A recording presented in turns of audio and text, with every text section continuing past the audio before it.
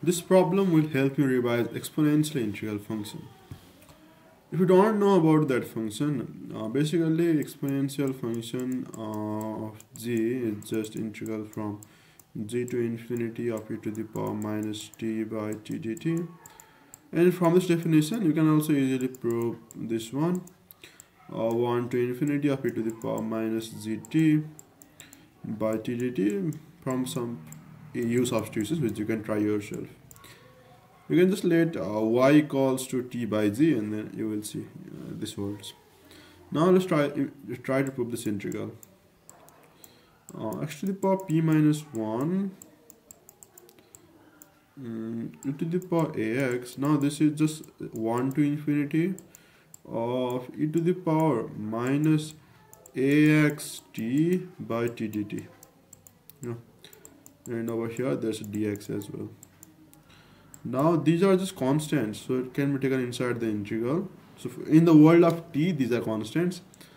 We can take them in and then interchange the integrals. Okay, 1 to infinity, because that will simplify the process. So that's why p minus 1 e to the power ax e to the power minus ax t by t, and now we will have dx dt because we have changed the orders of integral. Now notice that this integral is in the world of x, so I can remove by t and take it outside because it's just constant for the world of x. Now 1 to infinity of 1 by t integral from 0 to infinity of e to the power minus x times at minus a x to the power p minus 1 dx and then dt. Now notice that this is just a standard integral. Yeah. Basically we have integral from 0 to infinity of e to the power minus st t to the power n dt as gamma n plus 1 by s to the power n plus 1. Yeah.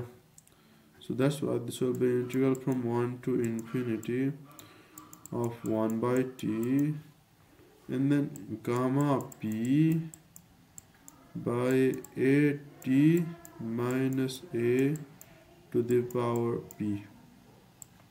Yeah, and then dt.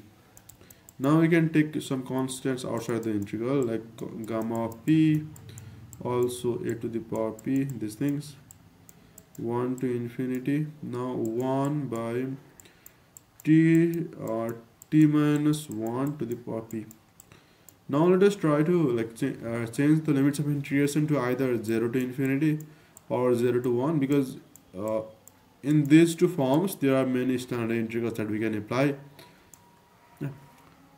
For 0 to infinity, what we can do is just change t to t minus 1.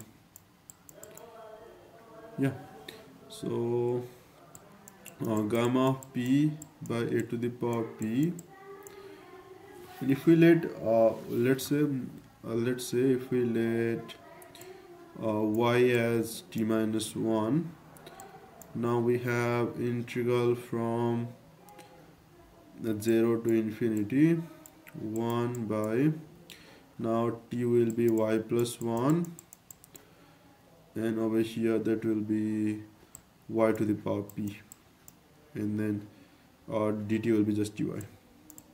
Okay, now gamma p by a to the, this a to the power p. Okay, a to the power p. Now I can write this as 0 to infinity of y to the power minus p by 1 plus y dy. Now you can notice that this is just a beta function representation. Basically this over here, this thing over here is just beta of m comma n. Yeah, so that's why you can say this as beta of basically 1 minus p. Yeah, we can just add 1 to m minus 1, and then basically over here we should m plus n. Yeah, so if there's 1 minus p already, to make 1 we need p. Now this is gamma p a to the power p. So basically gamma p, gamma 1 minus p by gamma 1. And from reflection formula, that's just pi by sine pi p. And that proves. Now, like over here, if you want to take this to 0 to 1 also, it will work. It will be just similar. If you try to take this to 0 to 1 by taking 1 by t to t, or let's say t to 1 by t, if you try the substitution u equals to 1 by t also, it will work. U equals to 1 by t. If you do that, gamma p by a to the power p, basically from 1 to 0, and then now u to the power p by 1 minus u to the power p minus 1 by u squared du. So we have gamma p by a to the power p. Now negative sign reflects the integral from 0 to 1, and then u to the power p minus 1, and then 1 minus u to the power minus p du. Okay, so now this is just gamma p by a to the power p. Now this is beta of, over here it's p, over here it's 1 minus p. So again we get the same thing, gamma p by a to the power p, pi by sine p pi.